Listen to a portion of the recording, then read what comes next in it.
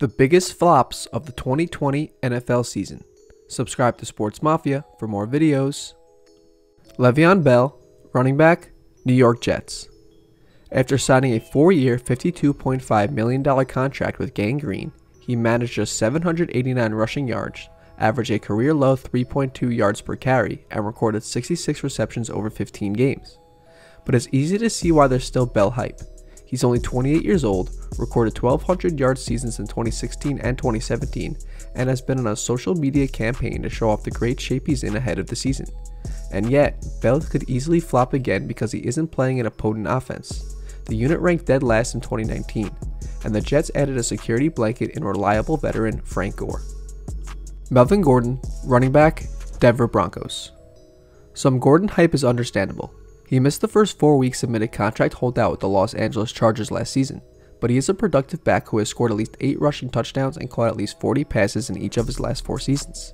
But there's no guarantee Gordon's new AFC West team will use him enough to justify his 2-year, $16 million deal in free agency. After all, the offense boasts Phillip Lindsay, who has recorded a consecutive 1,000-yard seasons along with 16 touchdowns and a 4.9 yards per carry average. Head coach Vic Fangio said he expects to use a committee approach, and given Lindsay's head start in the offense, fresher legs, and arguably more versatile talent, he could quickly make Gordon one of the year's bigger flops. Austin Hooper, tight end, Cleveland Browns. It's clear the team wanted a safety net for Baker Mayfield, but the Browns gave him $42 million over 4 years, and he's just recorded 2,244 yards and 16 touchdowns over 4 seasons in the NFL with the Atlanta Falcons.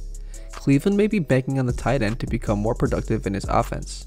And while the Browns appear to have promise going to 2020, that was also true prior to a disappointing 6-10 campaign in 2019. In Cleveland, Hooper will have to share targets with Odell Beckham Jr., Jarvis Landry, and David Njoku, which could mean a regression, not a leap. Rob Gronkowski, tight end, Tampa Bay Buccaneers. Gronk's big, hyped return to the NFL after a year away comes with serious question marks. He's 31 and has a lengthy injury history for starters. And he's going to be fighting with weapons like Mike Evans and Chris Godwin for targets from Tom Brady in the Tampa Bay Buccaneers offense. Gronk switched teams for the first time in his career, but it's even scarier that Brady did the same prior to his age 43 campaign. Keep in mind Gronk hasn't put up monster numbers in recent years either. In 2018, he saw 72 targets but mustered just 682 yards and 3 touchdowns, with his lowest yards per catch average since 2014. While the hype around Gronk is huge, the tight end could have a muted role in Tampa Bay's offense. Chris Harris Jr., defensive back, Los Angeles Chargers. The Los Angeles Chargers poached the cornerback from the AFC West rival Broncos for $17 million over 2 years. But the 9-year veteran is 31 years old and he didn't have a standout 2019 season. He allowed 49 catches on 73 targets and 4 touchdowns, and Pro Football Focus gave him a grade of 69.9. The year prior, he allowed 46 catches on 71 targets with 4 scores in coverage.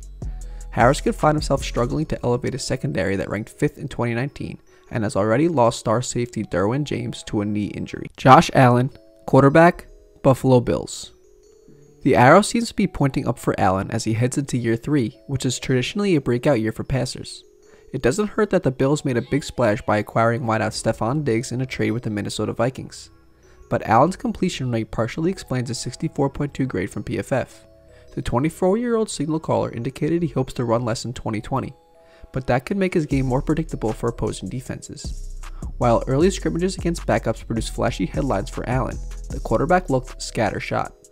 Allen could have an up and down year as opposed to a massive leap. Phillip Rivers, quarterback, Indianapolis Colts. The big money arrival comes with a few buts attached to him. Rivers is 38 and changing teams for the first time in his career after his first notable regression as a player.